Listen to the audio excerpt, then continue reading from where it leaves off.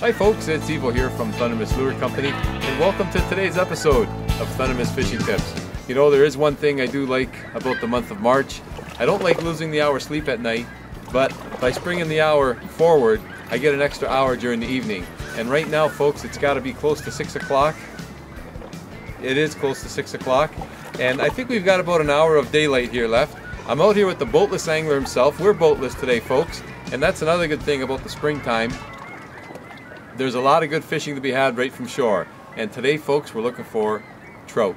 And at this time of year, it's late March, you've got a good opportunity to catch a steelhead, along with rainbows and brown trout as well. But the springtime is a great run for trout. We're out here, it's almost 6 o'clock, we're out here at the Niagara River fishing out of Queenston, and we're hoping for one good bite. And as I said, I've got Antonio with me today. He's already fishing. As you know, he likes to get his line wet right away. We're hoping for a good hour of fishing, so stay tuned, folks.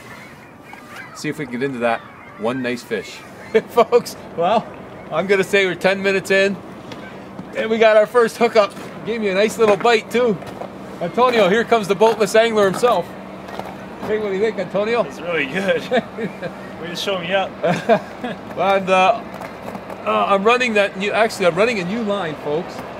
I'm running a 10-pound Thundermist new braided line, and by the time you see this episode, the line probably won't be out yet, but it'll be out a short while after. It feels like a decent fish, and all I'm doing, I'm casting upriver. You see there's a boat there.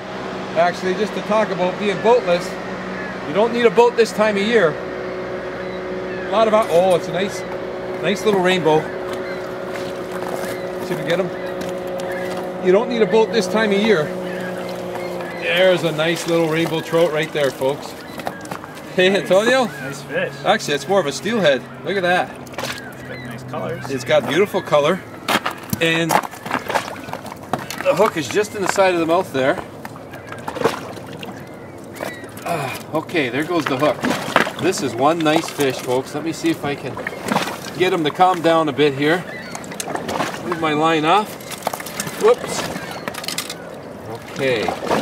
They're strong. They're strong. Well, I brought him in pretty, oh, the line's still in his mouth.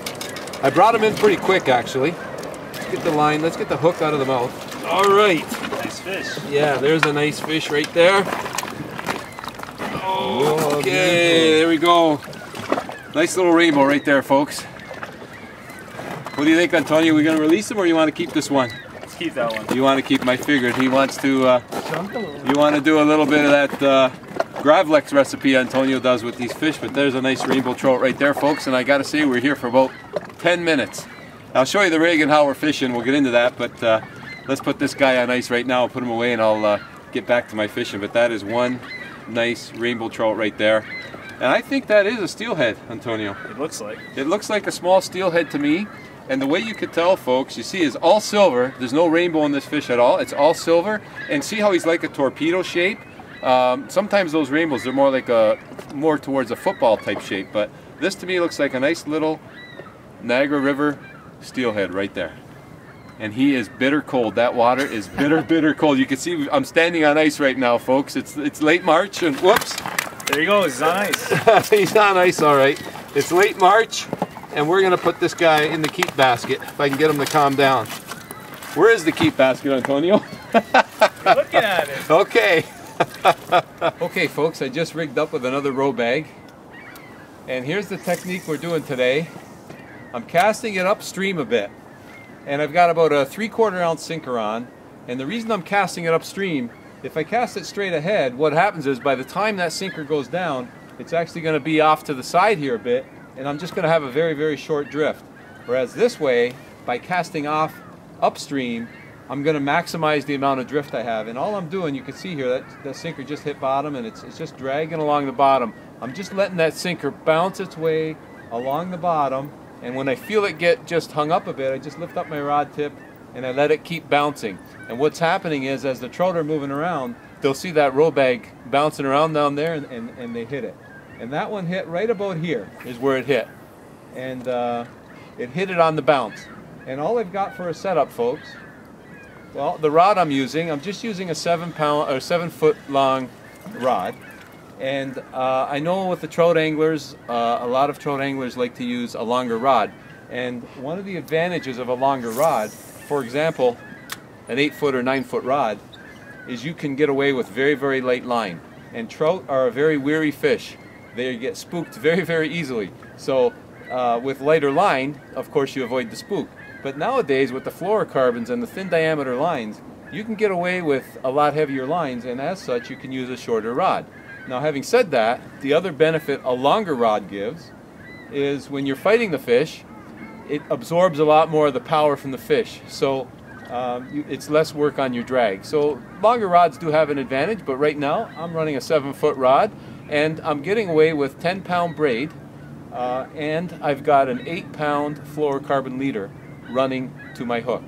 So what I've done, folks, is I've tied on a T-turn swivel, a small one because I want to keep a small profile in the water, and they're rated for 35 pounds, so they're plenty strong.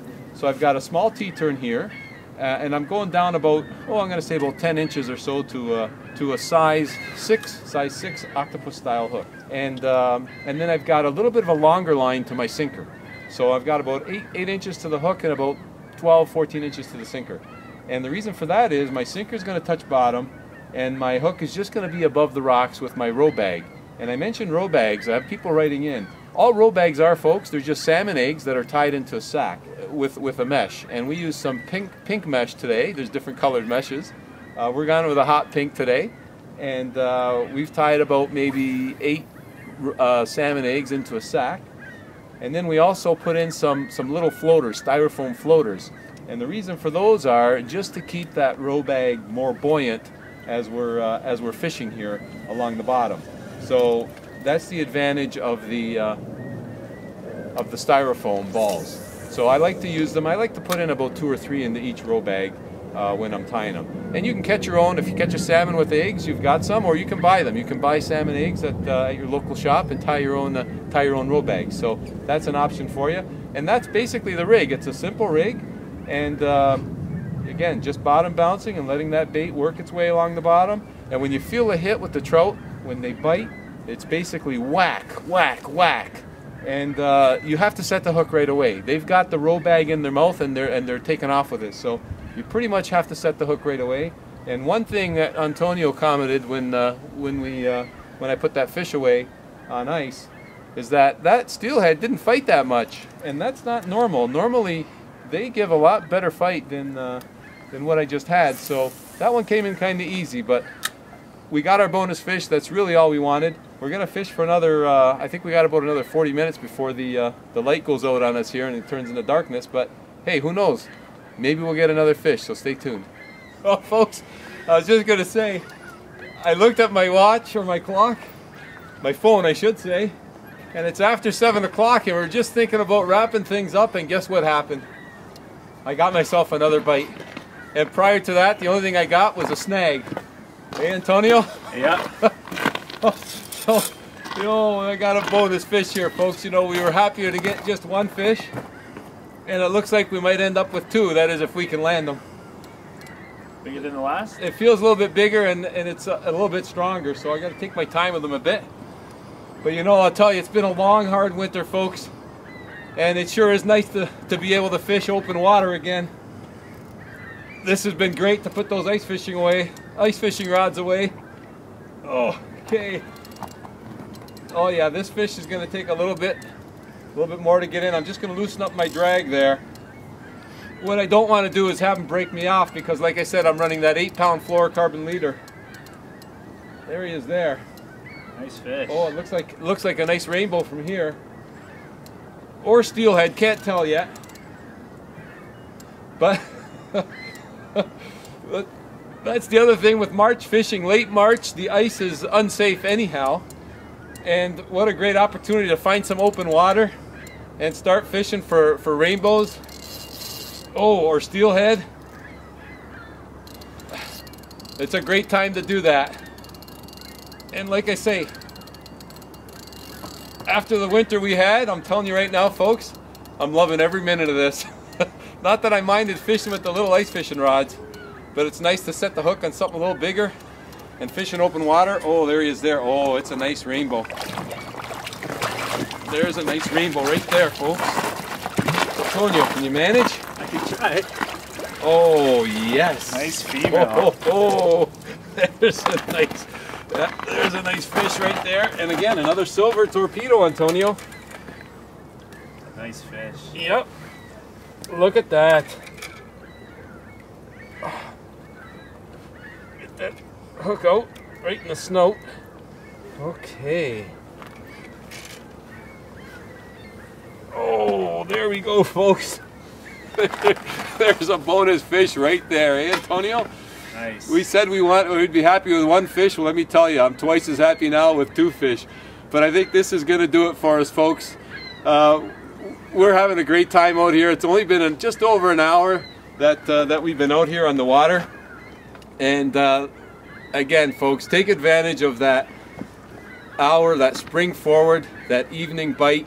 You know what? There's not a lot of people, eh, Antonio? There's nobody out here. All right, we have one person there behind us. There was a couple boats earlier, but that's the other advantage of the evening bite.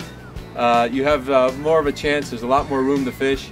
And look at this, we got a really nice bonus fish to boot. So we've had a great night here tonight, folks. I hope you've enjoyed today's episode of Thundermist Fishing Tips. It's great to be boatless.